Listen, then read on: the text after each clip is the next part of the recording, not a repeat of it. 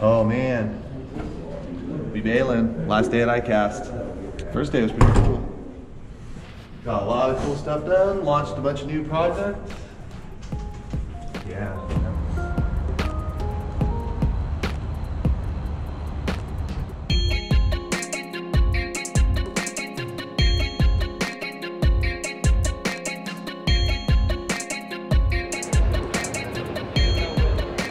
Hey, what's up, addicts? Welcome to Icast. This is the last day that we're here. Today we're just going to be kind of going around talking to different partners that we have, hopefully showing you guys some of their new products. So stay tuned for this little vlog today, and thanks so much for tuning in.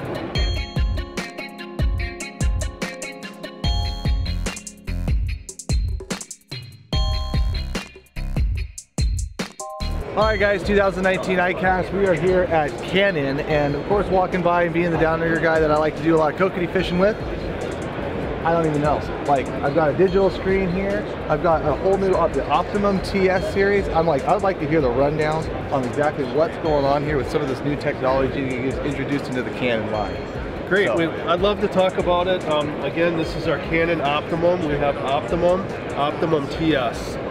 Really, the only difference between the two is the color, and the white one has got stainless steel spool on it. So that's the big difference there. Otherwise, electronics, everything else inside, feature set is all identical. So what we've done is we've definitely given this thing a total upgrade over our existing product. We got a full color display and integrated keypad. Everything's all electronic. You can go in here, we can do screen changes, so you can view different information on the screen to suit the needs of the fishermen. Here we have what we call our preset depth button. So if you push this, you can go into preset depths. You can define all of these here. We can change the screen to show sonar. We have an optional unit where we can plug the sonar into the downrigger. That will give you the feature of bottom tracking. So basically what that'll let you do is run the downrigger ball X number of feet off the bottom. So you could set that to 10 feet and it will follow the bottom contour of the lake that you're on. This is a full 2D sonar screen. So you'll actually see fish on here, you'll see structure on here, just like you would a normal fish finder. So these downriggers will talk wirelessly with each other. It will talk wirelessly with a phone app, and eventually we will have it talking to the fish finder, and that'll be available in the spring. will you be able to bring up your Solex screen onto this, or will this just remain the 2D This finder? will remain the 2D information. The Solex and Helix that you'll have on the screen will be very similar to the app. Okay. So let's talk about the app for a second. This is a free app that you can download off your app store. It's either for iOS or Android devices. So right here we can see that we got the network paired together. You can see both downriggers, where we're at. You can have different screens on here as well. If you want to change information or change settings on the downrigger, that can all be done through the app. You just go in here. Which downrigger do you want to talk to? We'll just pick number 1. We go into remote mode, and we can go up and down. Sneak these guys in on this one. So really a lot of integration here. It's very interesting. If you go to canondownriggers.com, you can certainly look at more features and do your research and look at everything we got. We also will have links for how-to videos and feature demonstrations in further detail.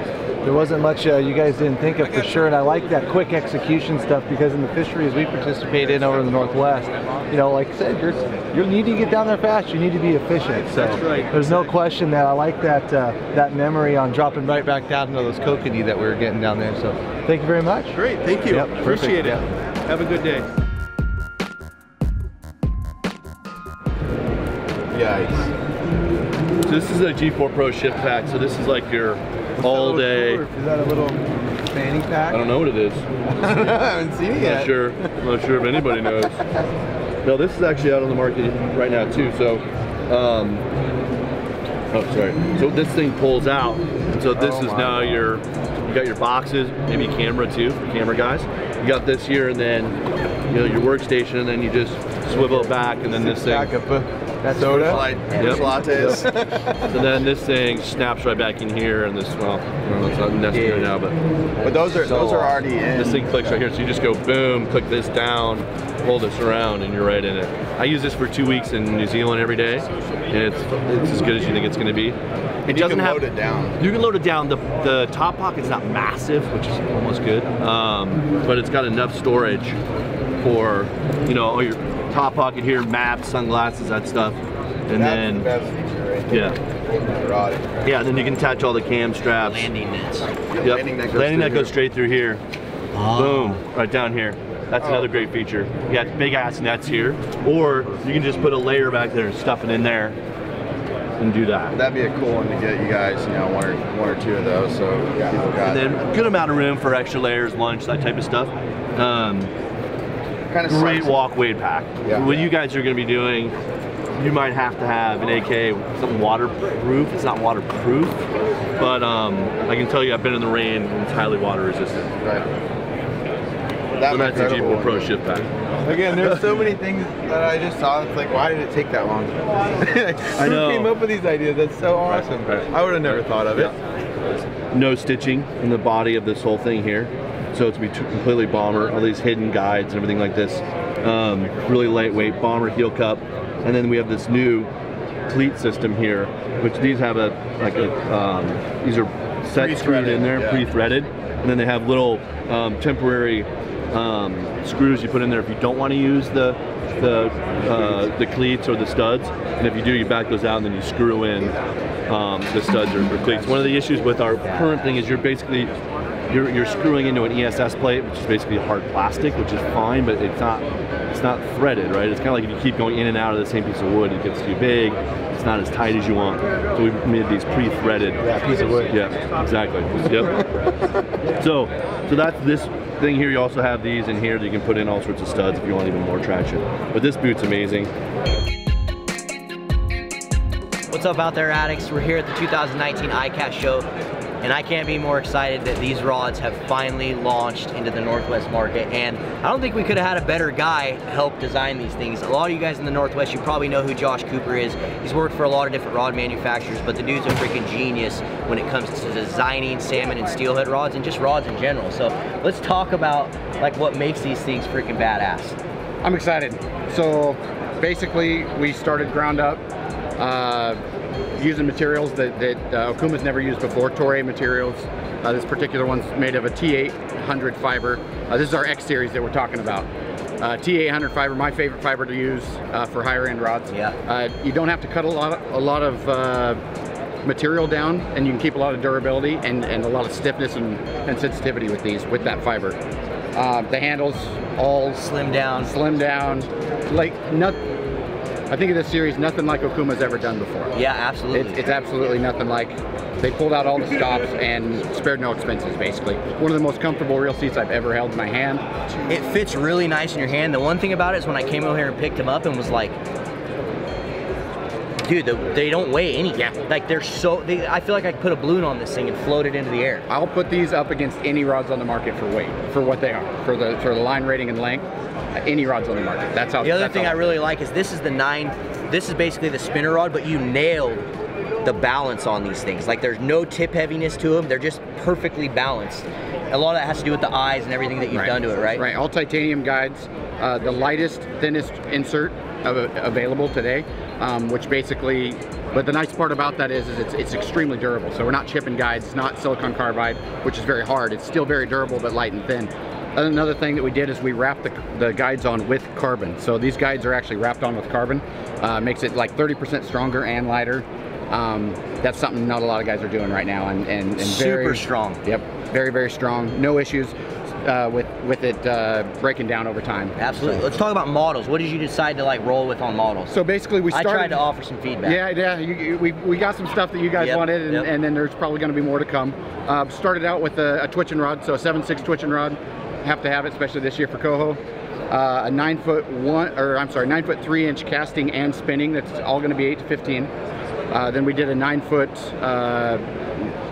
9 inch casting like spoon spinner rod. Yep. It's going to be good for spoons and spinners. And then we did a 9-foot 10-inch float rod. It'll be like a bead rod. One of my favorites. Yep. And then the 10-6. All 8 to 15 pound line. Yep, 8 to 15. Yep. So there's going to be room for maybe some summer rod down the line, and maybe some more salmon rods. Add a lot more models. I see coming a lot more cool models. What about price? Have you guys figured out like what you're thinking on a price point? What warranty wise? What are you thinking? So like warranty is going to be our limited lifetime warranty. Ran through most of the dealers. So it's kind of nice thing is that we can run that through a lot of our local dealers. Yeah. And then as far as price goes, it's another price point that Okuma's never hit before. These are very high end, $369 suggested list. And the thing about that, guys, is if you guys have been following along with Addicted or just followed along in the Northwest, the Guide Select Pro has probably been one of my favorite rods that's come out in a long time. And what does it retail at? $189 suggested list. $189 on the Guide Select Pro. This is so much far above the Guide Select Pro. It's unbelievable. It's basically it's like building a Ferrari. These guys the factory has done an undertaking in their manufacturing process. Has changed a lot of things, and so these are hand built, like building a Ferrari. I can't wait to get more of these things on the water and go catch some steelhead on them. I'm super excited. Make sure you guys check out the Okuma X series. When are they going to be in stores? Twitch and Rod will be in stores September 1st and around 1st to middle of November for the rest of them. Check them out, guys. Okuma X. I'm so freaking excited. That's gonna get so murdered by steelhead. Look at that material move in the water. Yeah, it's really good. It's unreal. God, those shakes look good. They look so good.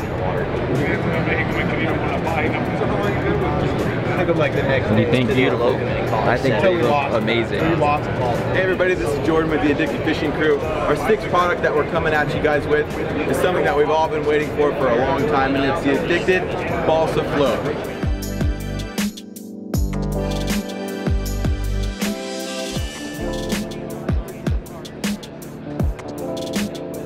Hey, what's going on, addicts? Thanks so much for tuning in. We're at Icast 2019, and we're super excited to announce some new products that you guys are coming out with, man. What'd you cook up? Oh man, all great things, of course. So we entered the game about 3 years ago with our freshwater line, which is tailored to flash fishing, wade fishing, bass fishing, and certainly salmon fishing. And we're building upon that collection with more technical gear.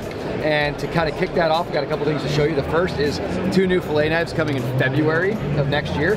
And these are bigger game, saltwater specific fillet knives. Okay. So what you're gonna see is all saltwater and moisture and corrosion resistant sheaths here. There's no fabric or anything that's gonna get corroded and whatnot. And then you've got here, really exciting, a full-blown sushi knife, right? So we're calling this the slicer for now. It's 9.5 inches. It's designed with sushi chefs. So when you go pick up your tuna and you're coming in and you're hungry and you want to feed your friends, your dockside, you can do a proper preparation of that meat. So what really stands out about this guy is 2 things. One, the ergonomics and the balance of the product is perfectly balanced right on top of that logo, right? That's designed by Sushi Knife Chef Insights here. And what's great about this thing too is these etchings. So what that does is it breaks the vacuum that naturally occurs inside those big moist fish, so you can get nice, simple, clean cuts. Clean cuts, yeah, and that thing's awesome. I'm stoked. February. The other guy here is also for your big game, and this is the scimitar. And this is the one I'll be filleting all my salmon and steelhead with now going forward. You know when you pull in that gigantic Chinook and you're like, no basic fillet knife is gonna cut it? Yep. This thing is gonna cut it, right? So this thing's huge. It's a giant, swooping blade, great for carving any kind of big fish, chunking, whatnot. And how's the flex on it? It's good. It's gonna be Really a little stiffer than most of your basic fillet knives, but that's on purpose so you get clean chops, right? Which you don't want. You've also got that etching in there which breaks the vacuum as you're going along. So all that stuff, saltwater, corrosion resistant, mirror polish finished, rubber overmold grip, full tang construction. So you're getting, this is a real knife from a knife company. Exactly, and the thing I like about it too is just the handle's really, really comfortable. I can tell like when I'm gonna turn, it just feels nice in your hands. Yeah, easy to control. Sweet. So those are really exciting. 2 new fillet knives. What else, dude? We've also got some new additions to our pliers. These are the Magna pliers. A lot of guys have seen these in the market today. If you're out at Buoyton last year with the addicts, then you saw these in action. What we've done this year, we added these 2 new tips. So now you can get these in needle nose You can also get them with split ring. And what's cool about this is all of the bolt assemblies are on the outside of the jaws, so it's super easy to swap these out, as you go through the season. So if you're split ring on your bait and lure for tuna, and then you're moving to go wading, fishing for salmon, or you can do some other stuff, put your normal pliers on, whatever you want. That's perfect, dude. And I know a lot of you addicts out there, the first thing a lot of these guys were saying is, hey, why isn't there a split ring on those pliers? So guess what? There's a split ring now. Coming soon. Coming soon. When are these coming? February? Those are going to be February as well, yep. Sweet. And you can find the other replacement blades on gerbergear.com right now.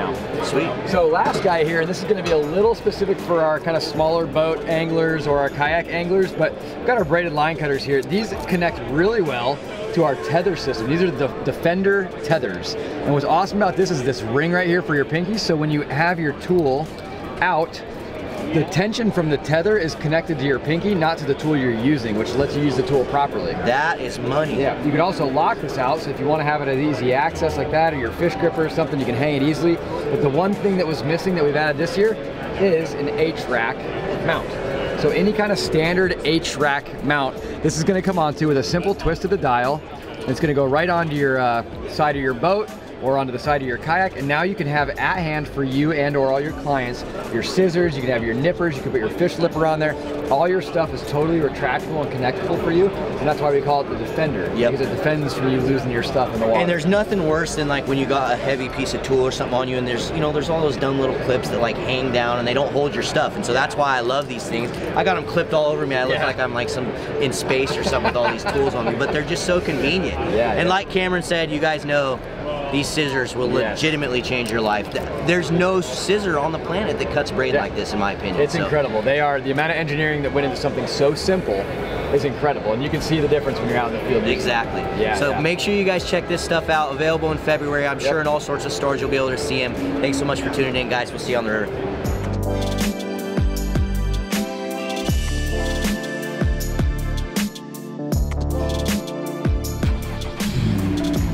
What's up, guys?